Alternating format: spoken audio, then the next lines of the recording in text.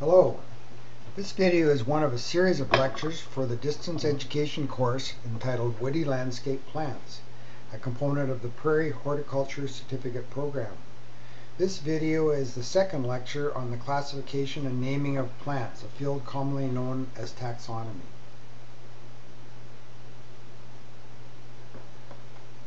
In this video, I will describe methods of how plants are named, but also a bit about how to actually write the names of the plants. Now, there are two methods for naming plants that I want to talk about. One is the use of the so-called common name, and the other one is the use of the scientific name, which is based on Latin, which is often students tend to shy away from. But I hope that I will be able to show that there's advantages to using the Latin scientific names, and that there are patterns that you can start to see that will help you learn them. First, the common names, though. These are based on the common vernacular or language of a particular area. These are based on the language that we all know, like words like green and ash for green ash. But there are problems using the common names. One is that one plant may have several different common names depending on where you're located. Some species have a wide distribution, a wide range, such as from one end of the country to the other, such a country as big as Canada, or even different continents. So a plant by the name of Larix laricina is known by several common names in different parts of Canada. I learned it as tamarack living in the prairie region, and if you live in Newfoundland, apparently it's known as hackmatack, and often in eastern Canada it's known as eastern larch. So you can see where confusion can come about.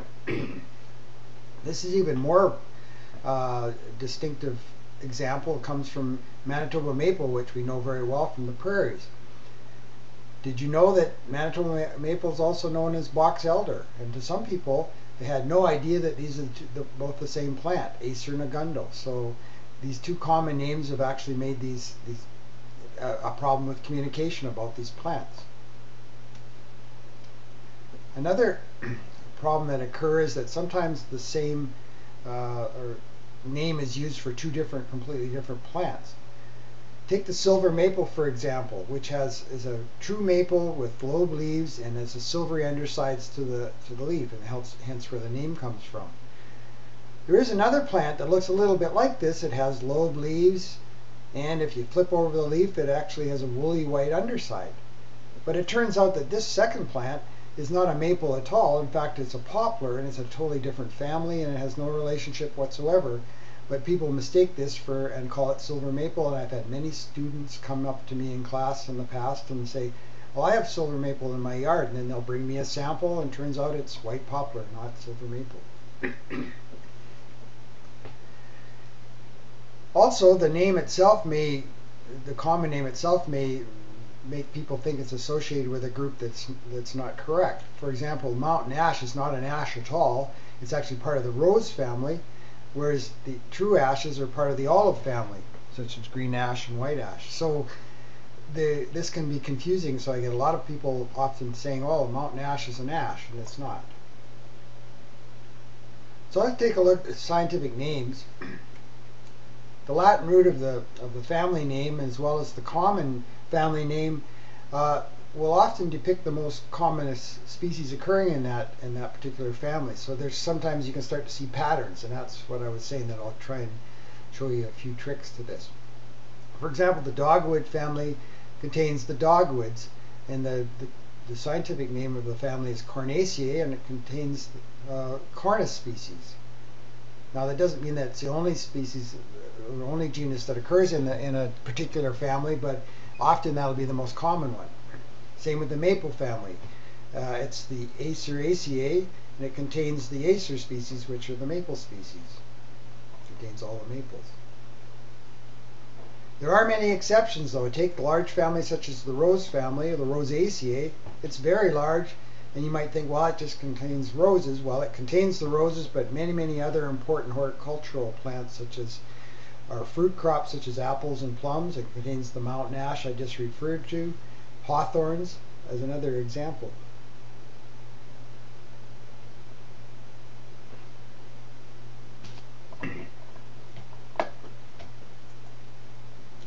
Family names typically end in the suffix ACA or ACEAE, so this is another little trick you can remember.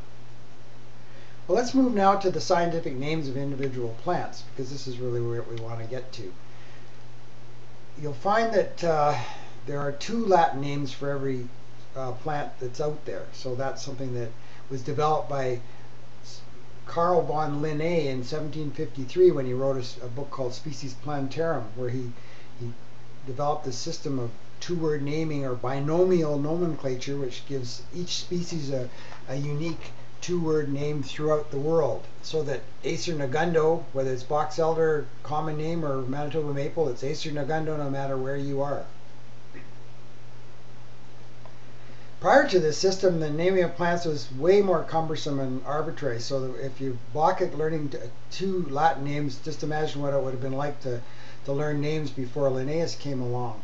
In this system, it was called a polynomial system. The Latin names were added and added and added until the 2 species were distinguishable. So you had to give this long description of, so you could make one plant different from another. To give you an example, common tomato was called Solanum caule inermi herbaceae folius pinnatus incisus, which means the solanum with the smooth stem, which is herbaceous and has incised pinnate leaves.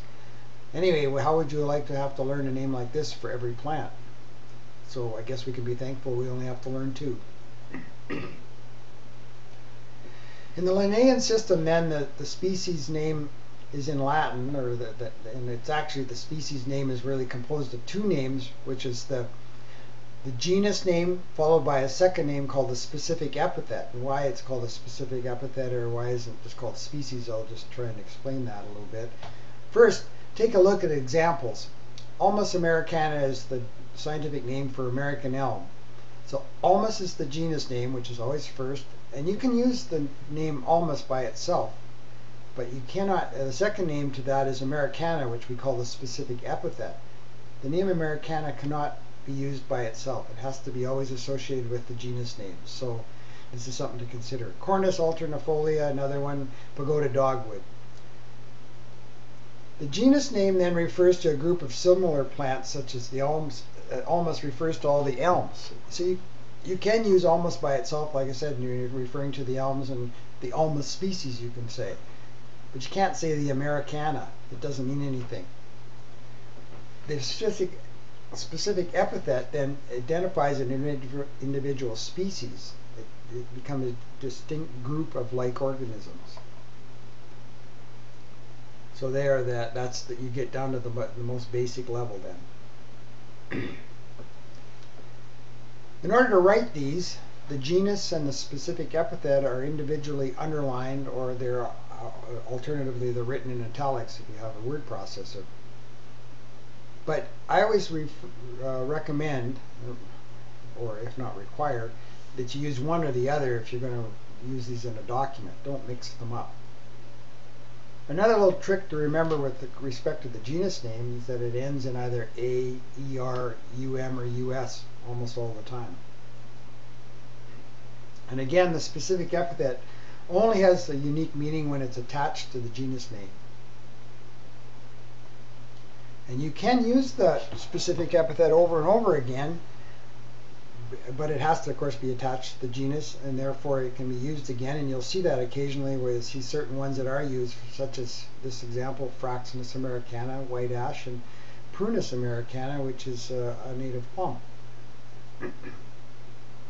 There are categories below the species names, such as the subspecies and botanical variety. Now, botanical variety is usually a variety of an individual group of plants that has one or more characteristics different than a regular species, usually kind of an isolated geographical area, for example.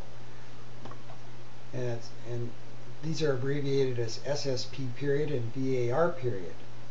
Now, the actual name of the botanical variety, for example, is similar to the genus and specific epithet names, that they are either in a lowercase italics or underlined, so they're the same.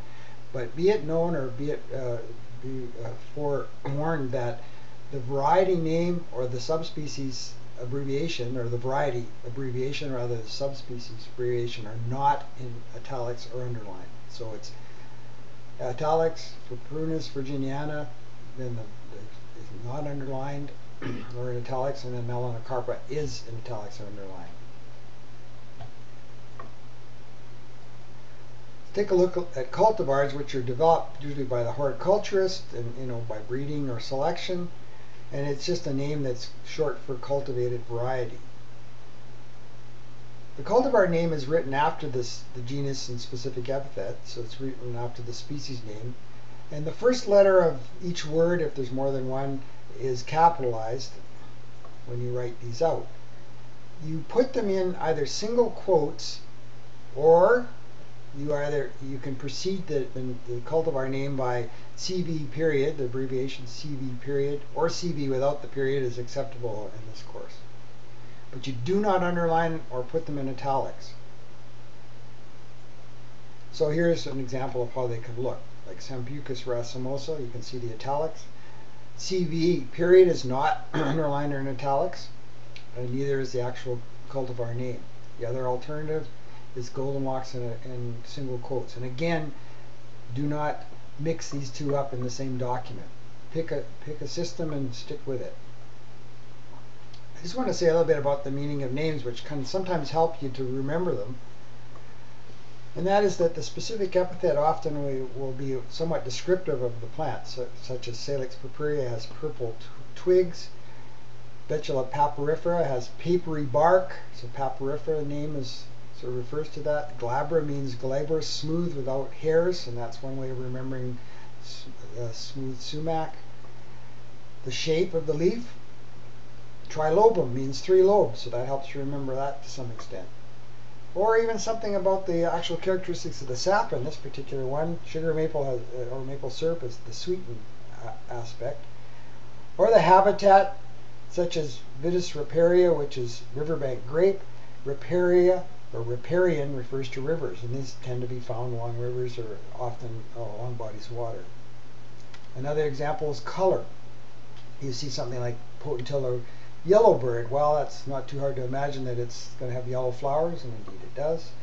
Or the size of the plant. For example, dwarf plants such as Viburnum opulus nanum, the name nanum refers to dwarf. Or finally, the location of where the origin of the plant. This is one Rocky Mountain juniper that was selected from a population in North Dakota near a place called Medora. So it was given the name Medora. And it actually was selected from a botanical variety called columnaris. You can see some examples over here where they're all very columnar, so it was selected from there. There's very nice specimens in that area, and it's become a cultivar. So that ends the taxonomy section, and we'll move on to more about how to identify plants and how to actually build plant keys.